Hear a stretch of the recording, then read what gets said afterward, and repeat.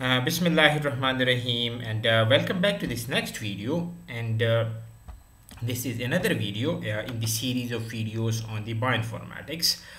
In my previous video, I gave you an introduction how the bioinformatics deal with the protein sequences, how it deals with the DNA sequences, very basics of it. In this particular video, I'm going to focus on how you are going to analyze the RNA sequences, but the very basics of the RNA sequence analysis in the bioinformatics.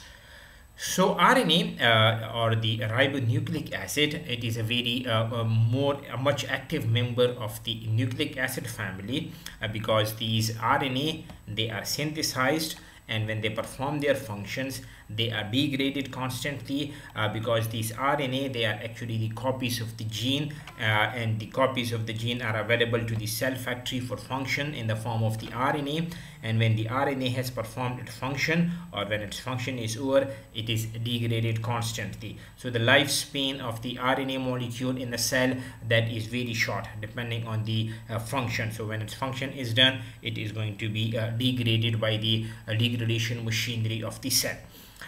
Now, in the context of the bioinformatics, there are only two important differences between the RNA and the DNA. There are a lot of differences, but when you talk about the bioinformatics, so we only focus on two important differences between the DNA and the RNA. The first difference is that the RNA differs from DNA by one nucleotide. What I mean by that is that in both the DNA and the RNA, you will find the adenine, guanine, and the cytosine. But in RNA, you will find a uracil instead of thymine, which you find in the DNA. So there is only one nucleotide difference between the RNA and the DNA.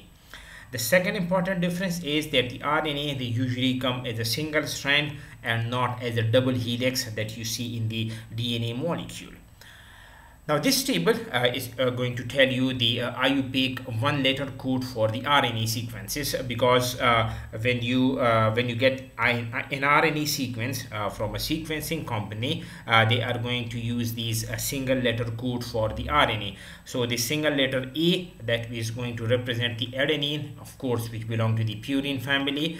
The single letter code for the cytosine is C, and cytosine is a pyrimidine. For guanine, the single letter code is G. For uracil, it's U.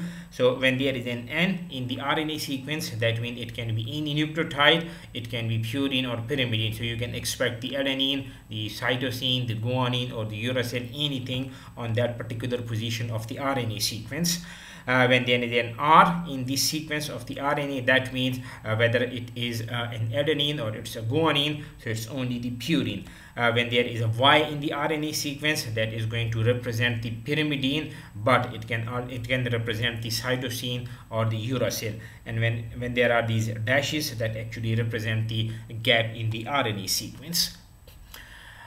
So some programs, they automatically handle the U instead of the T conversion. What I mean by that is that if you give that in a sequence, and if that is an RNA sequence, so they are going to convert the T into the U.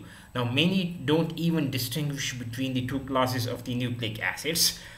Now, so don't be surprised if a database entry displays RNA sequence, such as the sequence of a messenger RNA with the T instead of U. So you will automatically know that if this is an RNA sequence, and if you find a T over there, that means you should read that as a U over there.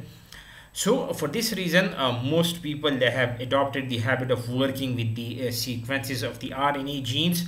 And of course, these RNA sequences, RNA genes, they are written in the DNA in these tools rather than with the RNA sequences. So don't bother or don't get confused if you see a T in an RNA sequence instead of U. That means you are still dealing with a U. So we will continue the discussion on the RNA in the next video.